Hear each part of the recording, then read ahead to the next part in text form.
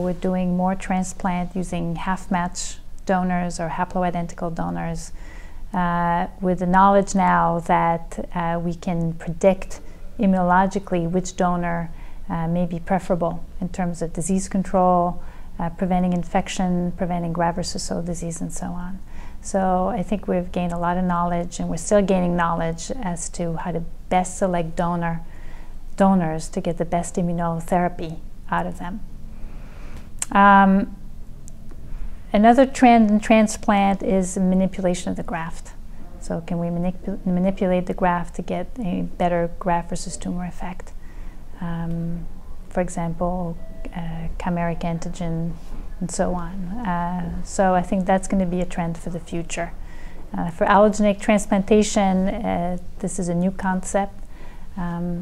But I guess it ties into the fact that we now know that it's not going to be the chemotherapy but the graft that's going to cure the patient.